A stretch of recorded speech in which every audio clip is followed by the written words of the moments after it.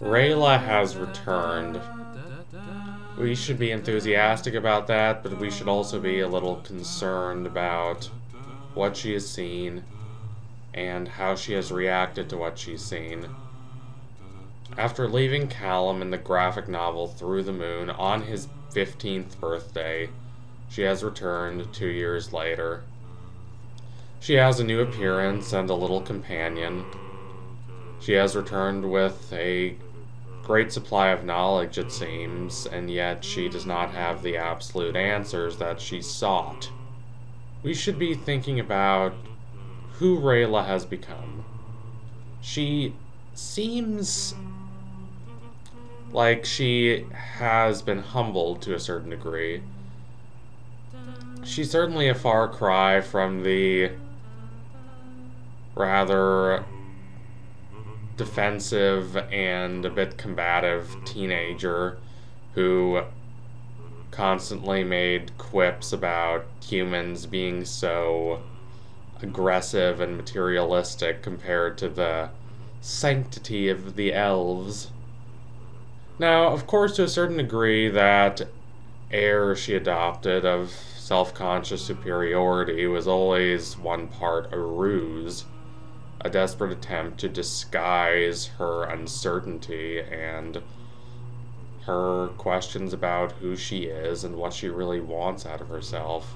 Her identity was sent into flux as she could not fulfill the role she had adopted as her image, as who she is. She couldn't be the perfect elven assassin. She couldn't fully commit herself to the militant role that she had adopted in order to find a sense of purpose and empowerment in her life after what had happened with her parents.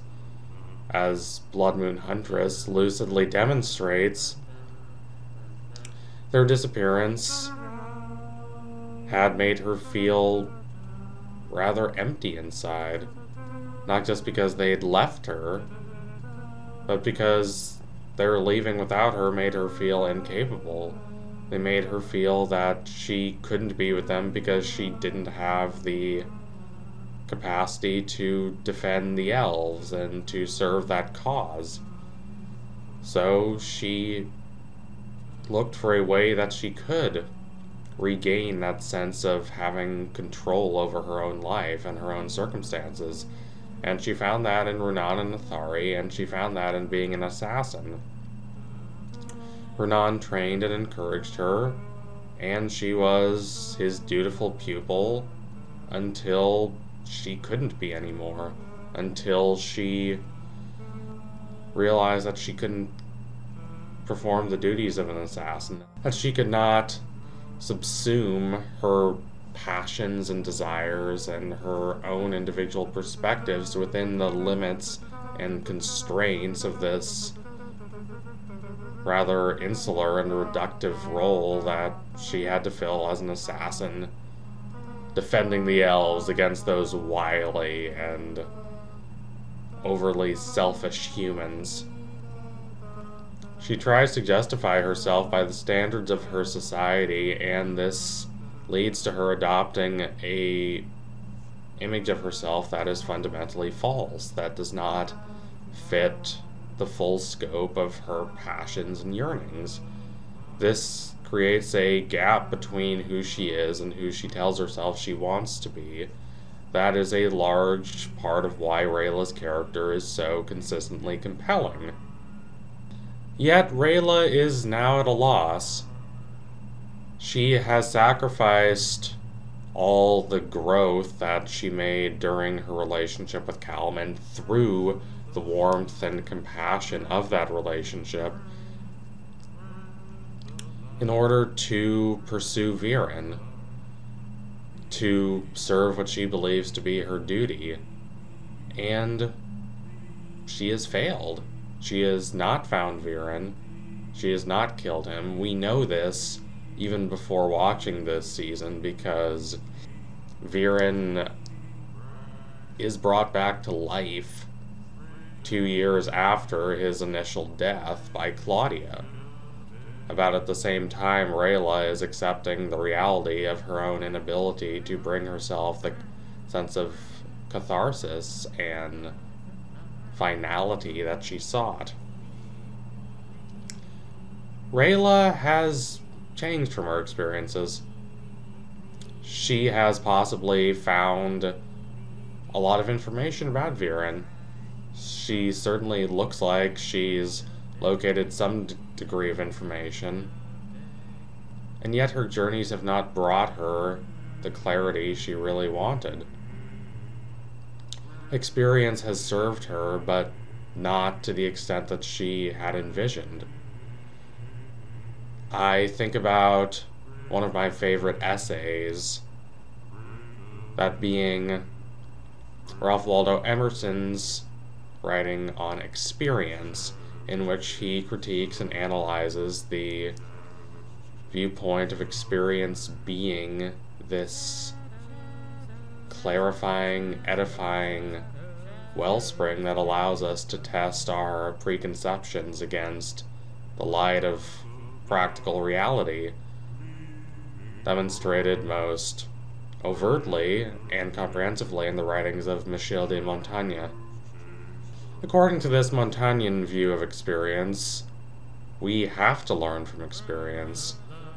There is no other way, because our a priori preconceived conceptions about the world, as lofty and rationalist as they might be, innately are not sufficient to fit the amorphous, fire-like character of the world, which is in a constant state of change and flux, and has a constant sense of unpredictability and uncertainty about it.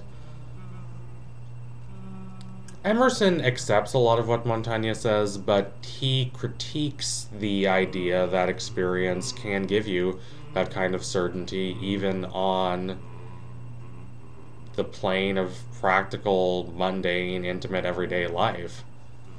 He says the character of experience is innately fleeting and innately amorphous. Experience does not offer us lessons or morals. It does not allow us to draw clear conclusions. It does change us, but not in an obvious or necessarily beneficial way. Rayla's encounters with the unknown and the uncertain during her 2 years of looking for Viren all alone, not having the relationship with Callum to fall back upon and ameliorate her worst tendencies, has changed her. But the extent of that change is neither straightforward, nor linear, nor altogether clear. She might not learn the lessons that we want or expect her to learn. Now, I don't want to be too bleak. The Dragon Prince, despite its moments of moral uncertainty and epistemological haziness, is ultimately a show that reconfirms the ability for human connection and understanding to triumph over the uprooted, chaotic fragmentation of a war-torn, sectarian society. In fact, it holds that level of connection, that level of willingness to open oneself up to others, is the best resource we have against the shadowed darkness of a world defined by constant conflict and degradation, of a state of things in which all progress, all aspirations of positive change are suspect. The Dragon Prince is not Game of Thrones. It is not even The Legend of Korra. It is ultimately a show that its deep love of human optimism and idealism is evident, although it does evince a belief that that optimism needs to be restrained and directed in a positive and productive direction, so it doesn't become pure Pollyanna-ish deception. Rayla seems older and sadder, to use Coleridge's words, but she still seems to deeply care about Callum, and the Dragon Prince is a show with a unyielding belief that a relationship between two people who are committed to making that bond work and are willing to try and understand each other can work. It can succeed, despite the challenges that might prove as obstacles. I believe Rayla and Callum's relationship will eventually be repaired. It will just take a lot of time. So thank you all for watching. If you liked what you saw today, don't forget to like, comment, and subscribe. Donate to my Patreon if you can and do want to see more videos like this. Keep watching Season 4 of The Dragon Prince when it comes out. Keep watching the first 3 seasons right now. You might notice I am not in my usual location. I am in Albany, New York, a strange and fascinating, vibrant city that's this interesting mix of the traditional and historic with your stately old brownstones and the new and brutalist. I recommend visiting if you have the chance. Anyway, tune in soon for the next analysis. It will be coming soon, promise you that. Thank you all again. Adios, comrades.